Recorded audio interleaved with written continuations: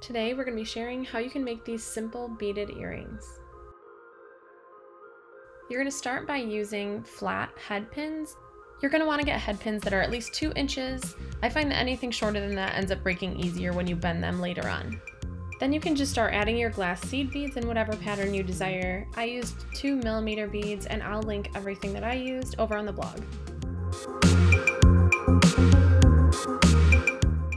Once you have your desired pattern, you're just going to pull all of the beads down tight to the bottom of your head pin and take flat pliers and bend the top right above the beads about 90 degrees. Then you're going to take round nose pliers and grab right above the bend and twist it back. And I find it easiest to use my thumb from the other hand to pull it all the way around the pliers to create this loop. Then you're going to use wire cutters to snip off the extra part of your head pin.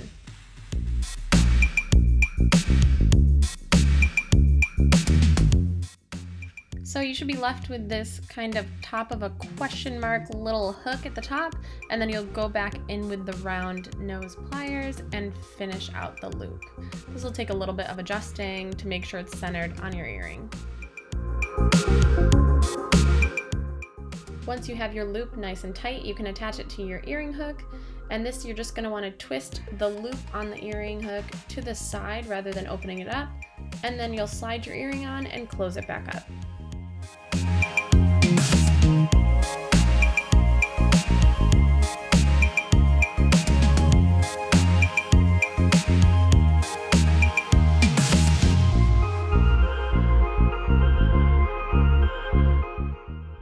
Repeat the pattern and the process on your second earring, and then your set is ready to wear.